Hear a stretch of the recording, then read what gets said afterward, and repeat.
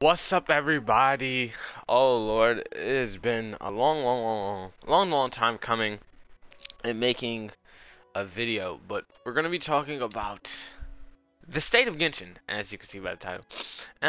But yeah, that's gonna be the today's topic, and don't worry, we're gonna get straight into this, straight into it and all of it.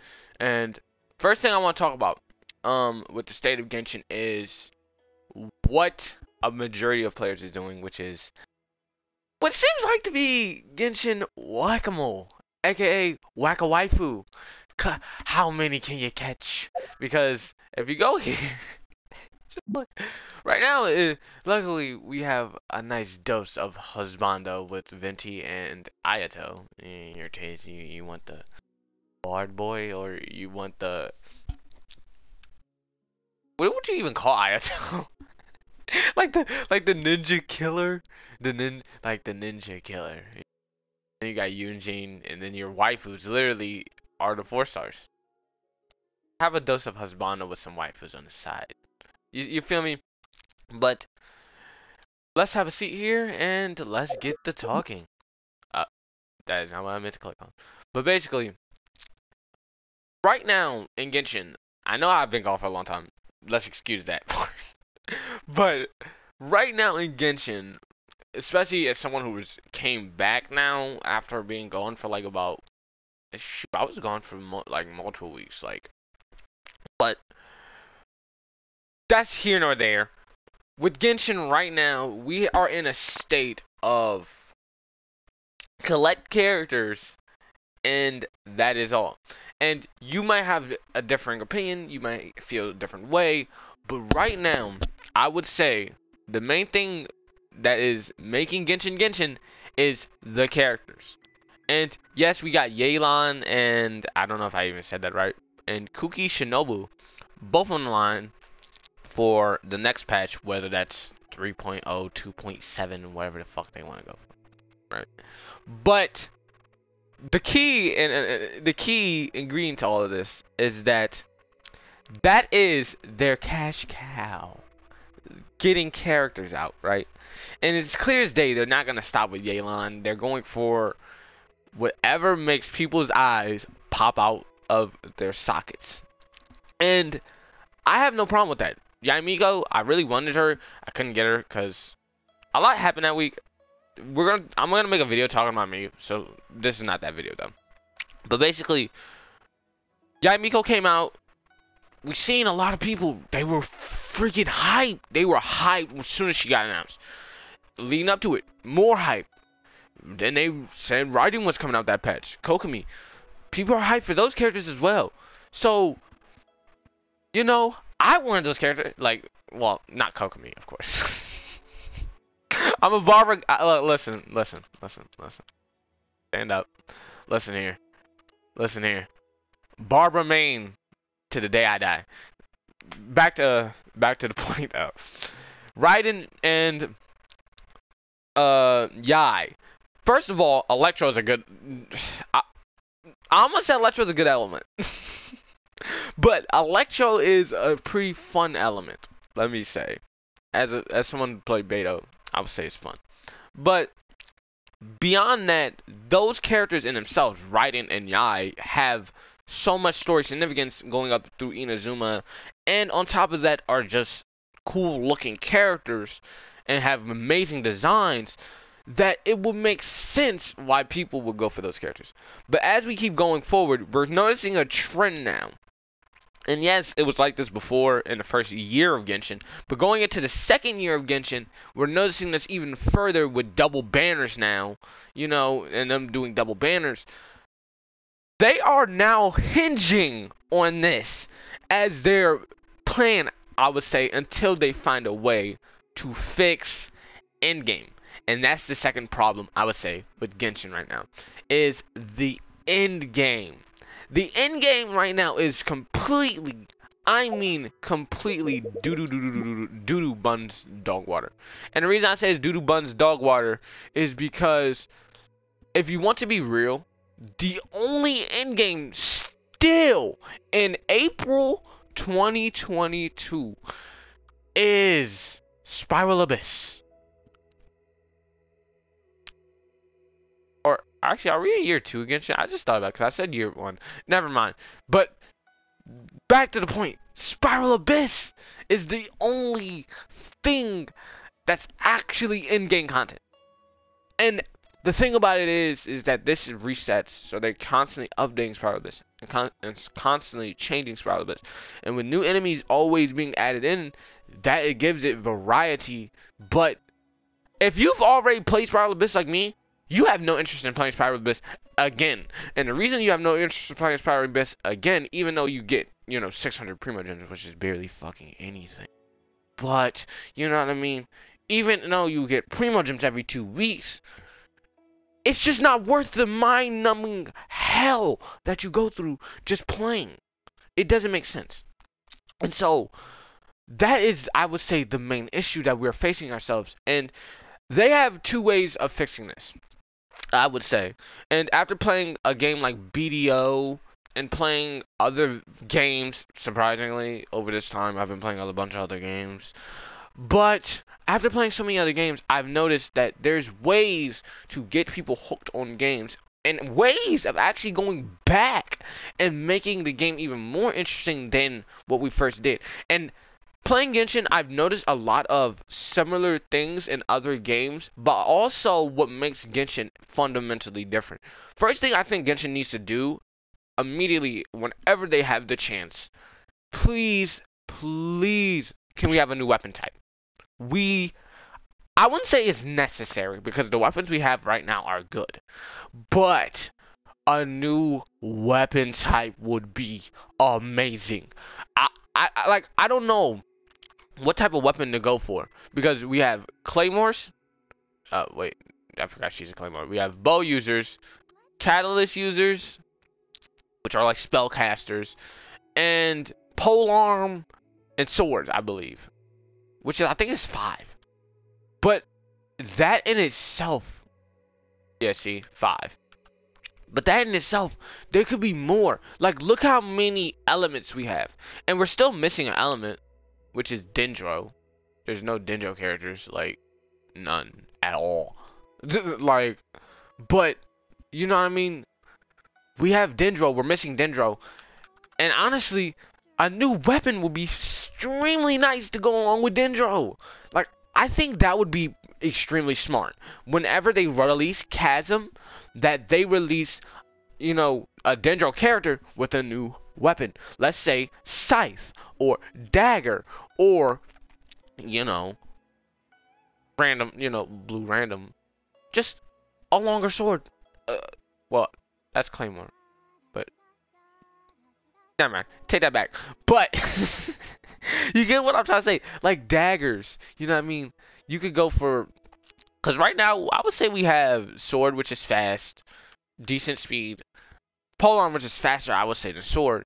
Claymore, which is the slower weapon. Bow, which is the more precise weapon, and then Callus, which is also a precise weapon. I would say we have 3 wide swinging normal weapons, right? 2 unique like weapons that function on, in their own little ways. I would say the next weapon I would like is something along the lines of that. Like, let's say we have a weapon type that is a mixture of like weapons but throwables. Daggers. You see what I'm trying to say? Daggers.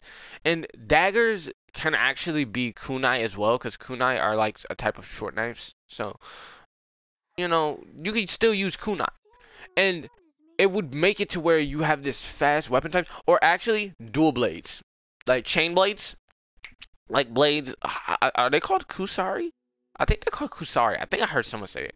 But like chain blades, kind of like the blades of chaos if you ever watch God of War. But basically, I think that would make this game extremely, extremely interesting.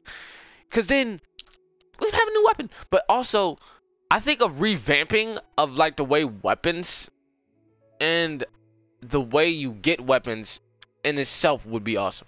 Yes, the weapon banner, like, of course they're probably going to keep the weapon banner, but I think having a free way, not just through limited time events, because that's the way everything is ran right now, is through a limited time event. And That's the way I don't want it to be. And the reason I don't want it to be this way is because it makes it to where everything in the game is kind of just, oh, other than like new areas, like Chasm, as I'm sitting on the Chasm screen. Other than new areas, everything else is just gone. And it might come back in a different patch, but it's usually gone. And I think that is one of the fundamental issues, is that like you have these story quests, but once you do them, gone. You can't do the story quest again. And that's understandable. Why would you be able to do quest again?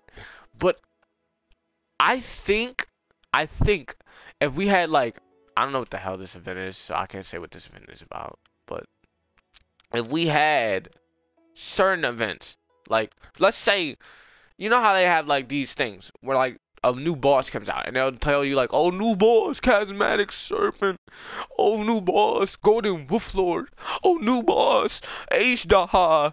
You see what I'm trying to say? You know how they have these new tabs. Instead, why don't we make it to, like, for example, the first week these bosses come out, they're raid bosses. You know what I mean? And they have stronger HP. They drop more materials. They drop even experience books. Let's say we do stuff like that. Or let's say every week a new boss goes on the raid menu. And we can have a world boss like this. Like let's say Child, Senor, one of them, you know, what Boreas. Yeah, that's his name. Boreas. Or, you know, Ajdaha, or, you know, God, I forgot his name, the one from Mondstadt. but but we gotta have like one of those world bosses and one of the like, you know, 40 resin bosses. And we could have like, for example, of course it will offer less for the 40 resin boss, but we could, let's say for those bosses, like one of those bosses go on like a raid menu like the week. And then basically for that, you know, small duration, they are on like this special, you know, let's say hyped up juice. That's a weird analogy, but some hyped up juice. And they're stronger, have more HP, you know, but then they also drop more materials. And I don't think they should increase the resin cap for these type of bosses. Keep it how it is, but I think that this will make it extremely interesting. Like, for example, you do one boss. Ooh, or like how they do it like with the discounts. One discount, like one boss, like whatever boss you choose, that will be a raid boss. And that boss, depending on which boss you choose, gives you special materials and extra materials from that boss. Like let's say you get, let me open my thing because I want to get this right. Let's say you get, where is it? Is it in here? Yeah.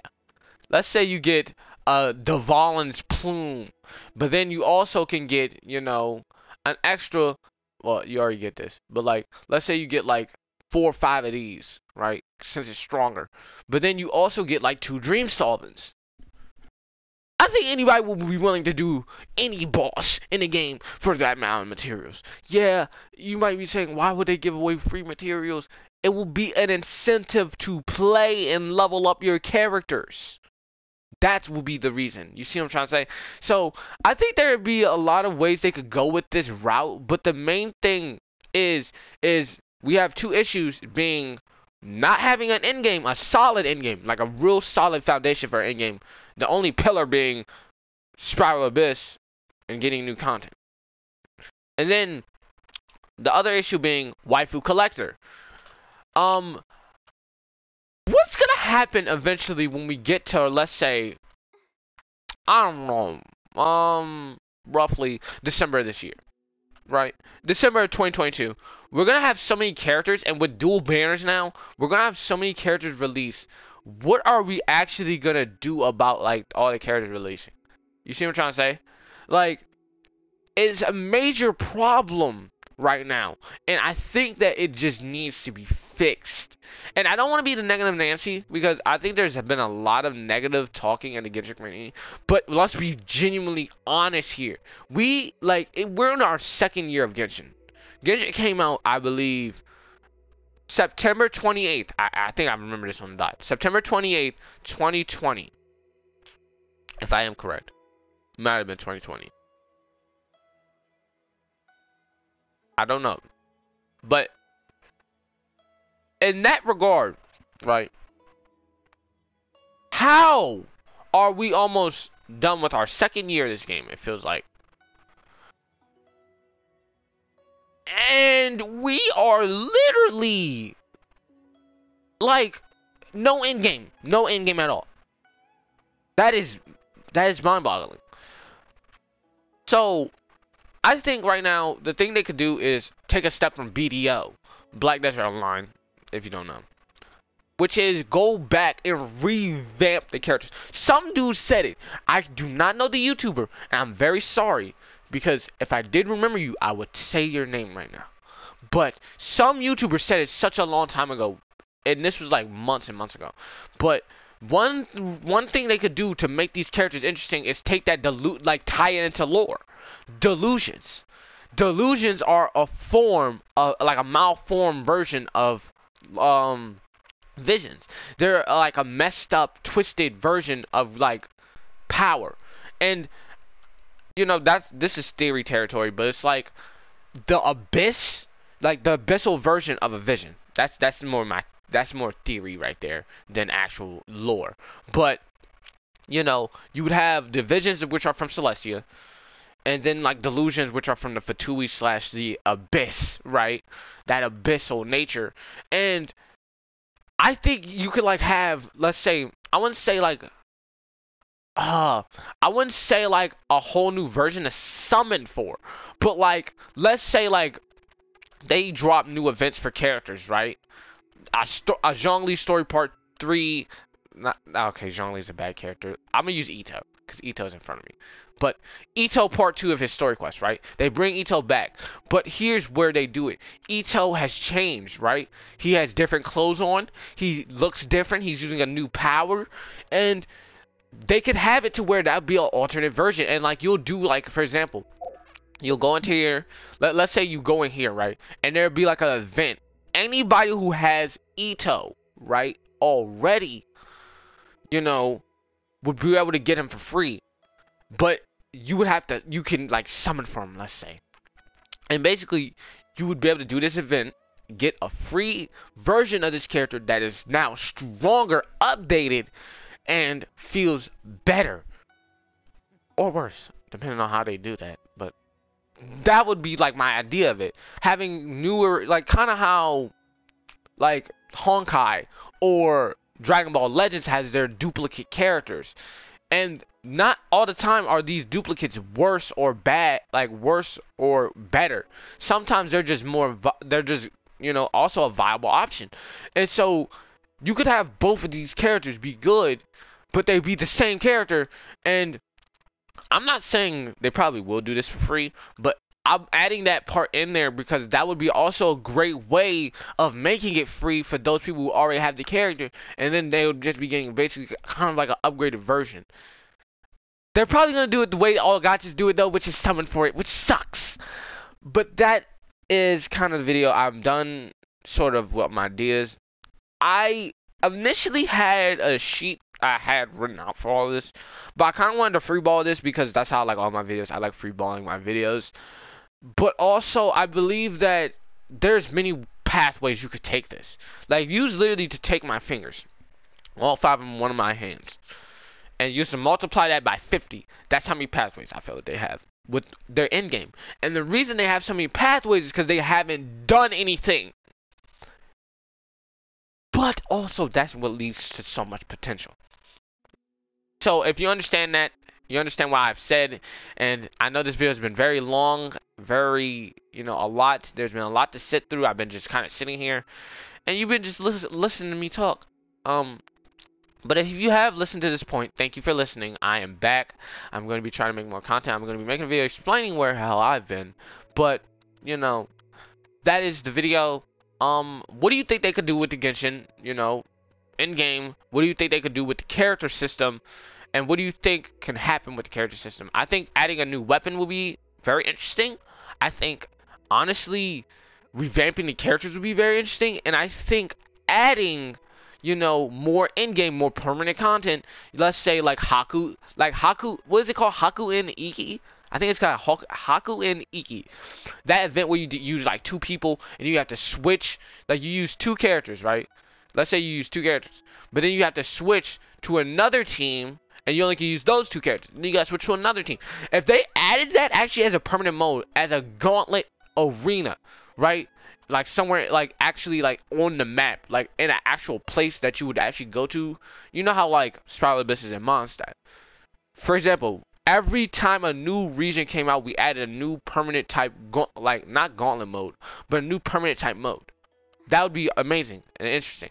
But that's just the final thoughts of the video. See you. Have a nice day, and bye.